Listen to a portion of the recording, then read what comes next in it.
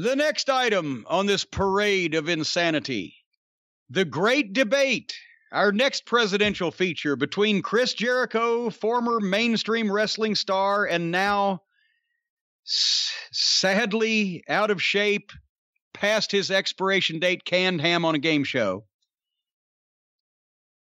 against Pockets. And the debate got pyro, which actually was the most exciting part of it. And then they announced Bischoff as the moderator, and the announcers had to act surprised. We talked about this last week, right? Why were the announcers surprised? They should have listened to our show. Well, to be fair, we talked about it on the Drive-Thru. This show was taped last week. Well, so it was already in the can when we spoke about it on the show. Here's the problem.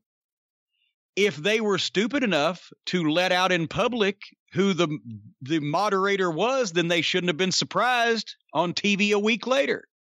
They either keep it a secret and they're surprised, or they know they're not going to keep it a secret and they're not surprised. They can't have it both ways. Bischoff's graphic, did you read his graphic? I did not. I missed that. Pioneering wrestling executive. I did not see that. No. How about guy who put the last company on this network out of business when they had 10 times the viewers we do now? Because that would have been true. You know, we have heard from some people who don't agree with you on that. Because obviously after Bischoff, or in between Bischoff stints, there was Vince Russo, there was Kevin Nash booking, there were Time Warner executives who didn't want to have anything to do with wrestling anymore. It got canceled. But seriously, in all honesty, it comes to he's the guy that saved the company and he's the guy that tanked the company. He blurted out something out of his ass when he was lucky enough to get a meeting with Ted Turner. Well, you need to go to primetime head-to-head. And when he got it, he's like, oh, shit. Then he saw a fucking angle in Japan, an invasion angle, and was able to talk them into loosening the purse strings and signing some of Vince's stars. And that got him started. And then all he had to do was take care of it. And they had the Goldberg phenomenon, and they had every major star under contract. And he could have easily picked other people to be creative, but he didn't. And he spent money like a drunken sailor and had all those shady deals done and those contracts and gave away pay-per-views so that he could ride his motorcycle. Did you see they're still going to have the Sturgis Motorcycle Rally? 250,000 people in a small town in fucking South Dakota in the middle of a pandemic. I've said it before, I'll say it again. All those motorcycle fucks are pretty goddamn brain damaged too. Want to ride a goddamn motorcycle to fucking the middle of nowhere, South Dakota. I'll take an air-conditioned Ford Expedition, thank you very much. But Bischoff wanted to hang out with Nash and Hall because of the motorcycle thing and the big cigar thing, and it made him feel somehow manly. But anyway, no, it was Eric Bischoff's fault. He was the guy that got him into that, and then he was the guy that couldn't get him out of it because he wasn't smart enough about the wrestling business to be able to keep going what he had without fucking losing it. Some people are never lucky enough to get it. He was worse. He got it, and then he couldn't keep it. It's a whole lot easier to keep it when you've already got it than to get it in the first place. But he's a nitwit, and everybody that's dealt with him and worked with him, even if they're polite about it, is shocked and amazed by his lack of knowledge of wrestling. I'm never shocked and amazed by that. I know he doesn't know anything. So anyway, he says no one has seen the questions because they've been on Funk and Wagnall's porch since noon today. Pockets wandered out and rolled into the ring. Jericho came out. I wrote MJF could have been out here getting over, but instead we've got this. Pockets put a clip-on tie on his T-shirt. Jericho lied and said millions of morons follow Pockets, so there's only a few 100,000, and they are morons, but he overstated the case. Pockets wouldn't talk and had no response. Jericho tried. He was really cutting a promo on him, trying to make this entertaining, and it's just a one-note joke, this fucking clown. It was old the first time you see it. It gets older after that. I know Jericho doesn't need the money, so that's why I think it's so embarrassing that a guy who's been at that level of star in this business agreeing to do this and not even needing the money for it. I could understand if bad investments, he was broke, he had sick family members, but just doing this just because, he wants to be a game show host next or whatever, I don't know. They stuck in a question on global warming so Pockets could recite in an unconvincing fashion an answer that he had memorized with no feeling. Jericho, again, knocked him, tried to save this. It went way too long. Finally, Pockets speaks seriously about Jericho. It was not worth the wait. He sounds like he looks, and that ain't good. I wrote he talks like a bored teenage girl in both tone and bass in his voice. Pockets told Jericho with a straight face. Well, his face is always straight. But Pockets told Jericho that next week would be the biggest match of Chris Jericho's life. And a bunch of people, well, not a bunch of people, because there ain't a bunch of people at home watching this shit, less than 1 million. But the less than 1 million people at home watching this, 3/4 of them looked at each other and said, wait a minute, he's wrestled The Rock, Steve Austin, and The Undertaker. And next week is going to be the biggest match of his life, according to this fucking guy. This is why they're going to get free TV viewers, and they're going to get their devoted fan base of masturbators from the basement to fucking watch, and nobody else is going to watch because it's just so honestly an insult to your intelligence.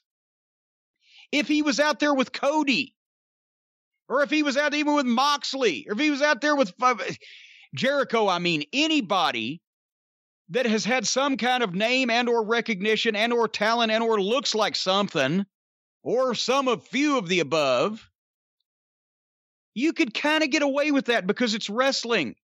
And people wouldn't be inclined to say, well, now, wait a minute, he wrestled The Rock and he wrestled Steve Austin because it's Cody or it's Moxley or it's fucking some name they know. But this joke, and they're trying to say that people are instantly going, okay, I don't believe anything else anybody in this program ever says, because that's just patently on the face of it ludicrous.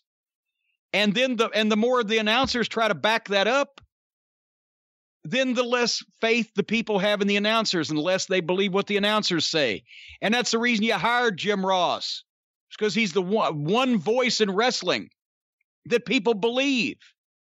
And now all he's doing is waiting to pitch to the picture-in-picture because it's the most exciting part of the fucking night.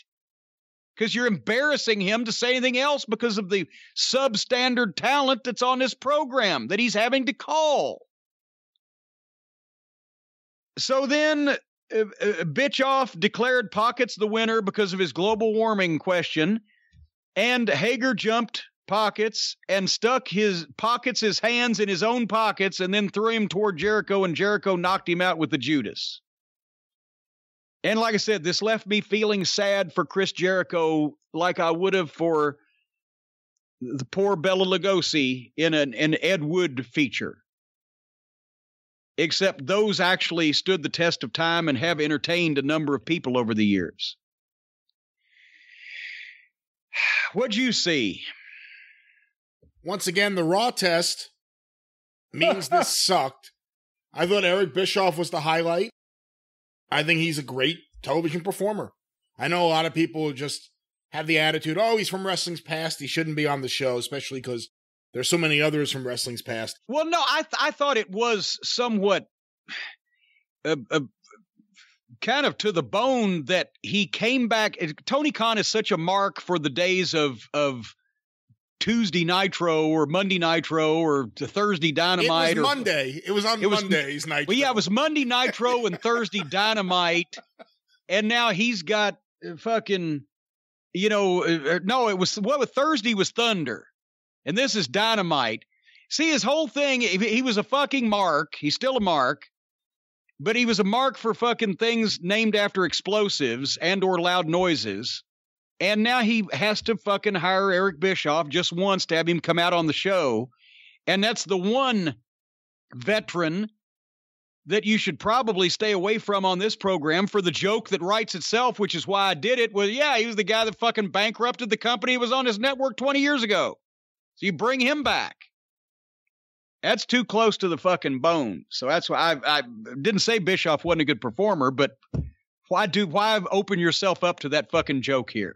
But beyond that, I think it's disappointing with Jericho for different reasons than you do probably, but he was a serious heel when AEW started. He was great. He was. Remember, he was. He was trying to be serious. He was great. The inner circle around him, it was great.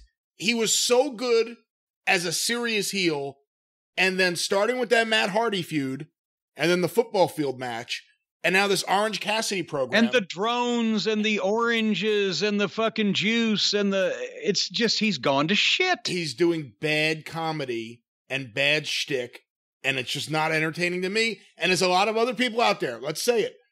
They got the best ratings they've had since before the pandemic for this episode. There's a lot of people who say, oh, this is a great segment. You know what?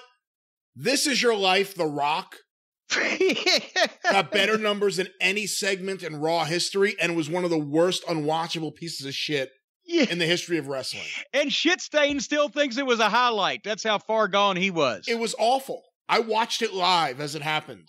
You kept waiting for something to happen, nothing happened. It sucked. It did better numbers than anything else.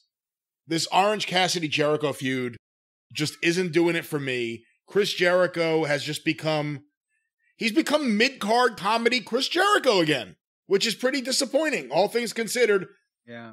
Orange Cassidy, I mean, like you said, it was he clearly memorized a bunch of things for a question that had no place being there except to set up why does every supposed grown adult man in the business now sound like a girl? I sound like goddamn James Earl Jones next to these fucking high-pitched little squealy sissy fucks. Well, what the fuck? Well, Mr. Jones, I can't answer that question. But no, this segment didn't do it for me. This is the second presidential spoof on this episode. Just garbage. It would fit perfectly on Monday Night Raw within the last 15 years. It does not belong on AEW. I'm going to stop making jokes about it being sports-based wrestling. That was something they sold everyone a bill of goods. That wasn't in any way their intentions. It was this kind of stuff. Young Bucks level comedy. Yeah. See? And you were right. From the start. You were right not to take the deal. Sports-based presentation, my ass, when it came out of his mouth. Well, the Young Bucks and Kenny Omega. Okay, right then. There you go. No. So that's like fucking hiring goddamn Richard Simmons and fucking Anita Ekberg to fucking run the National Football League. Try to find some more two unsuited people to run a football league than Richard Simmons and Anita Ekberg, I'll tell you. No, you were right. Look, it would have been easy money, but it would have been the hardest money you ever earned in your life in a lot of ways. You made the right decision. This is just not good. I wouldn't have been able to pay my bail money with That's right. for fucking attacking some of these people, beating them with a stick. Anyway,